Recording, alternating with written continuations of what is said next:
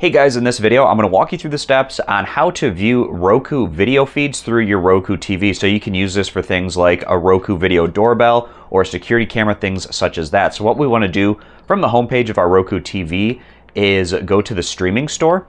And then in here, we're going to go to search and we're going to search for Roku camera. And once you enter in Roku, it should show up in your apps area. We have the Roku camera option here, clicking on that.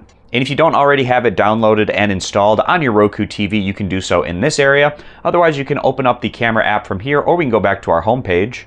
And after we have that Roku camera app downloaded and installed, it should show up here on our home page. And if we want to move the icon, we just click the little asterisk on our Roku remote and then click OK on Move App, and we can put it exactly where we'd like it to be located on our home screen. So I'm going to click OK to put the little icon right there. So now at this point, I'm going to click OK on Roku cameras to open that up. So from the app of Roku Smart Home Cameras, you need to go down to settings and just make sure that camera feeds are on.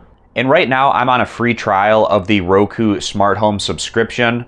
So I have access to the premium features. So if you're currently on the free plan, then you won't have access to this. If you are signed up for the Roku Home subscription though, then you do get access to this feature where you can view your Roku cameras through your Roku TV.